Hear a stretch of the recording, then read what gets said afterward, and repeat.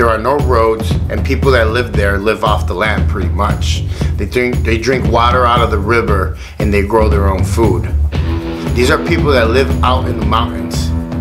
The Golden Triangle, El Triángulo Dorado, is where a lot of good stuff grows, but not necessarily is a good thing. Let's get into this video.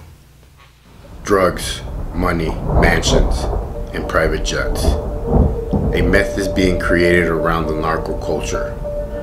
Narco culture has gone mainstream and can be seen in various areas like music, religion, soap operas, fashion, and language. But it's not all the pretty roses people like to see. Join me as I tell you the truth behind cartel life. This is narco culture. Hey, what's up guys? My name's JC. If you have not subscribed to my channel, make sure you subscribe, hit the bell so you don't miss nothing. And yeah, if you are part of my Wrong and Strong crew, my raza, my familia, my motherfucking crew, súbanse a la Suburban. Let's get the show on the road. Alright guys, this is how it is. We're talking about the Golden Triangle. It is a place in Mexico where a lot of drug lords have used it to hide from the government, whether it's Mexico or the US. It is almost impossible to get there with a vehicle. It has to be done through horse or helicopter or plane.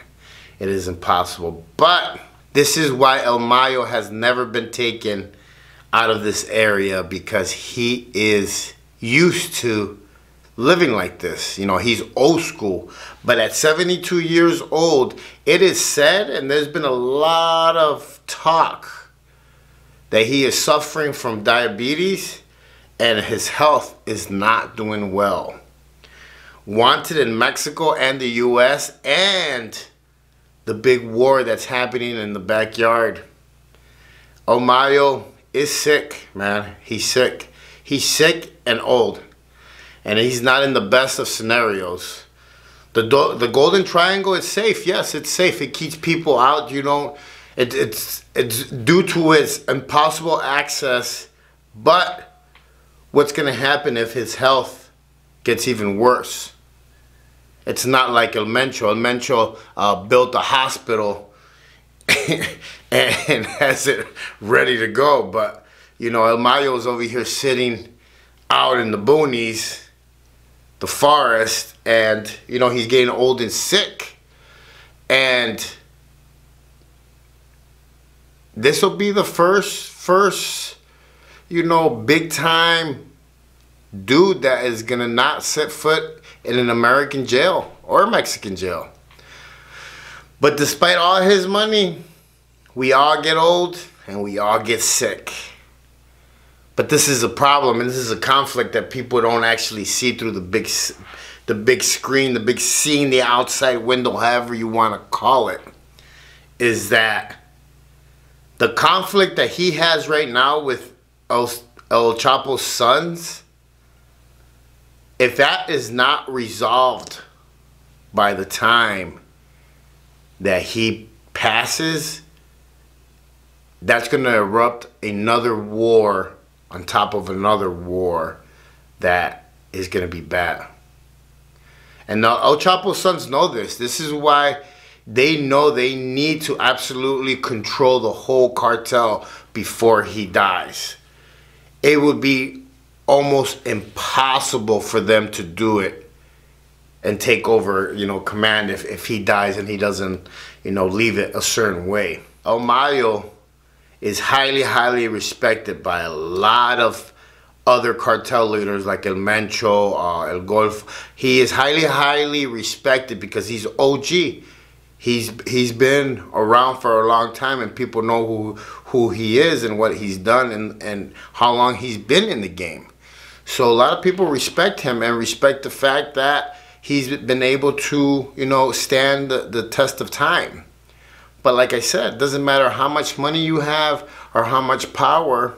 We all get old, we all get sick, and that's the issue that he's fighting with right now. Being a diabetic is not is not cool, and it needs a lot of attention, a lot of, you know, it just needs to be looked at a lot, you know, and it's almost impossible when you're living in those areas where you have no doctors, no nothing, and you actually have to be very, very careful who you associate with or who you talk to, because you don't want nobody knowing where you're at, especially when you're wanted like that. You're wanted, you're on the world spotlight, you're wanted by everybody, and the war that's happening in your backyard also.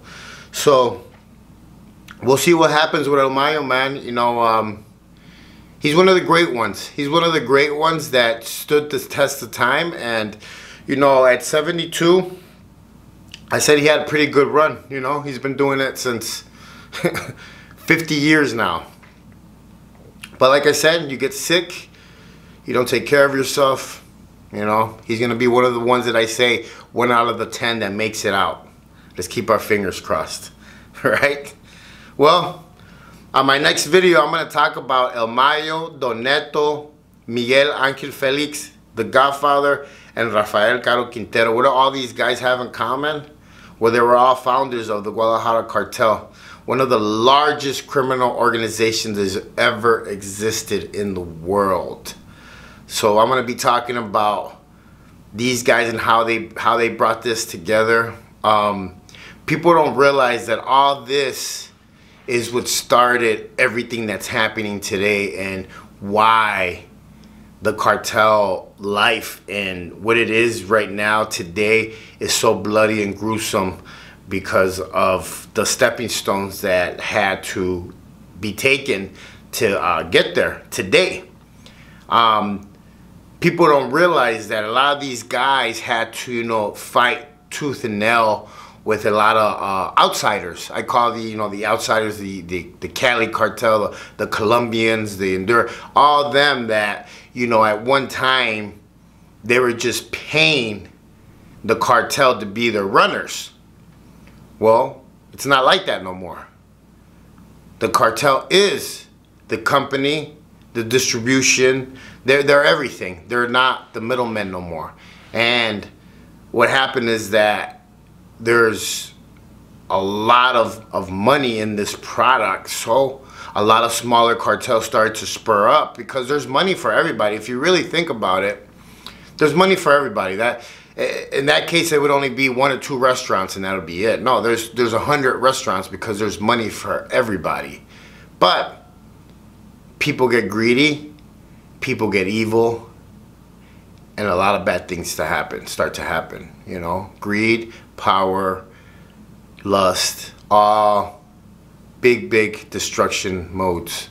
So we'll see what happens. I'll keep, you know, informing you guys, telling you what's going on.